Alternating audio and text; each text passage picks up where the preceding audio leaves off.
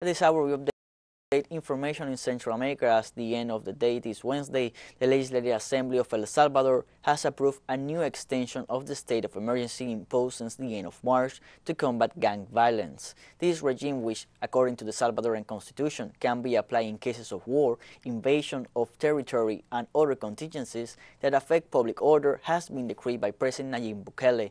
By means of the measure, the government is empowered to suspend for a period of time certain freedoms and guarantees, which according to the executive allows them to deploy security forces and the use of public resources to combat the criminality that has soared in the first month of 2022 to historic levels.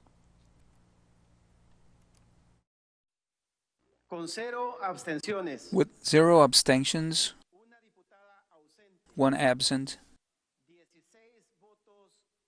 16 votes against, and 67 votes in favor, the extension of Legislative Decree number 333 of 27 March of this year containing the exemption regime is approved.